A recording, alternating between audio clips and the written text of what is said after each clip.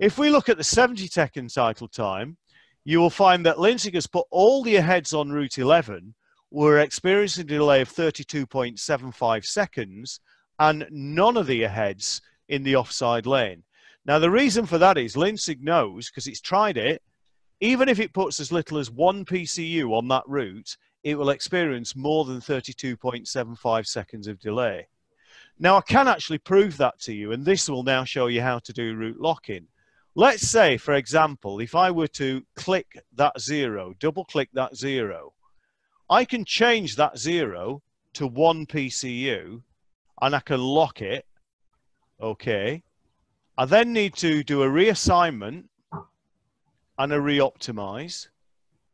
And what you'll find is, sure enough, and there's the 1 PCU that is now using that route. And if you look at the delay, on route 11, the average delay 32.53. On route 4, the average delay 34.26.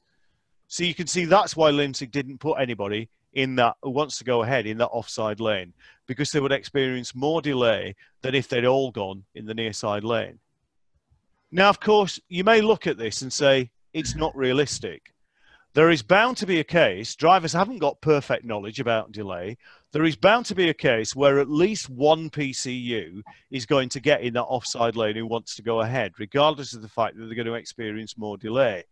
Well, that is a legitimate observation if you make that observation.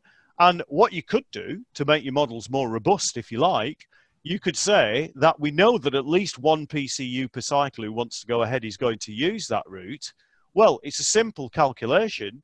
If it's a 70-second cycle time, let's say there are what, something like 50 70-second cycle times in the hour, simply lock the route to 50. So if I double click that number 1, change it to 50, leave it locked, redo an assignment and redo an optimization, and sure enough, there's the 50.